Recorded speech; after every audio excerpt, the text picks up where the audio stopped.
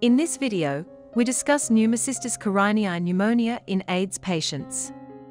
This is an atypical pulmonary infection and the most common opportunistic infection in patients with AIDS, accounting for 60 to 80% of all opportunistic infections among AIDS patients.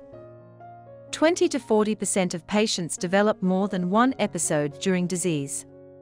It typically occurs at CD4 counts, 200 cells a millimeter. Presentation is usually nonspecific and insidious with malaise, dyspnea, and minimal non-productive cough. Plain radiograph shows that up to 90% of CXRs are abnormal.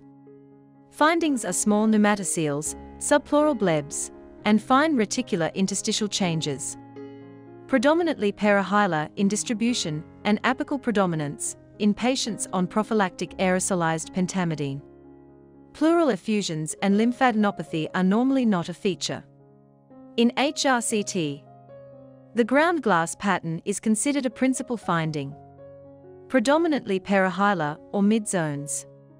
Reticular opacities or septal thickening. If ground glass opacity and septal thickening both are there, you can see a crazy paving pattern. Pneumatoceles are varying shape, size, and wall thickness.